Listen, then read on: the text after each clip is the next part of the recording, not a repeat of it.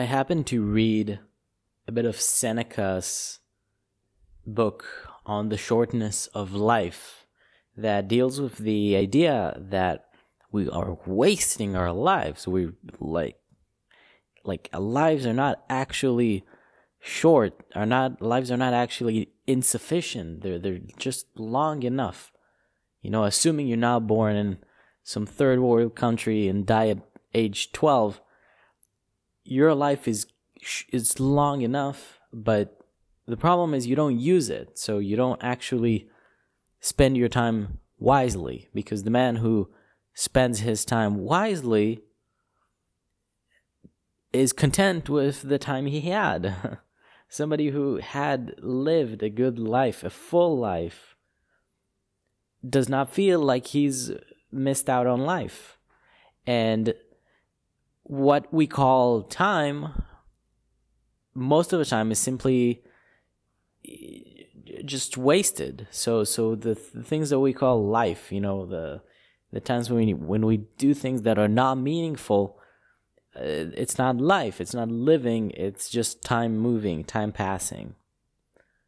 So I would urge you to look back at the last hour of your life and ask yourself, was this hour meaningful?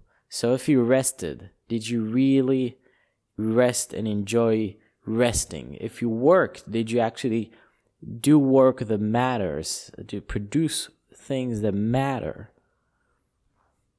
If you're reading, did you actually benefit? Did you actually grow as a result of what you read? If you're with your friends or partner or family, were you actually with them? Did you actually spend that time in a meaningful way? And I think that's a brilliant exercise, a brilliant exercise that I missed for quite a long time, that I'm absolutely going to start using more now. Just looking at your time and asking, was this time meaningful? Did I actually feel like I got more than I gave for this time? Did I actually get a return on my time, like an investor? When I sat down and ate this food, did it make me feel good? Did it make me feel better for the hours to come? Or did it make me feel bad? Or was it not tasty?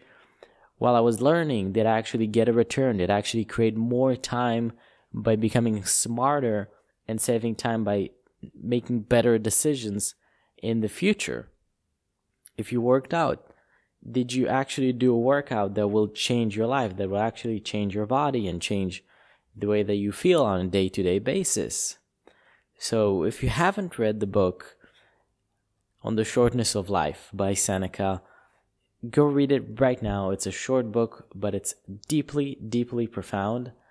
And other than that, just use this message and start looking for meaning in what you're doing, because that's where the real growth, that's where the real memories will come from. You're not going to remember anything that wasn't meaningful in your life. All the non-meaningful stuff, 5 or 10 years from now, I guarantee you will not be able to remember almost a single event. And incidentally, it might just as well be 90% of your life, those meaningless moments. So start reducing the meaningless times, start increasing meaningful activities, start pushing for more returns from your time investment, which Seneca says is the most important currency that you have. It's the only thing that you can never get back. It's the only thing. And people treat their money so scarcely. They won't give you a penny if they don't feel like it's right, but they will give you as much time as you want, even though, again, it's the only thing that they can never get back. So I hope this leaves you on a cool note. Take this energy, take this chance, and start looking at your time. How are you spending it? Is it meaningful? And start cutting off the things that are not meaningful and changing them.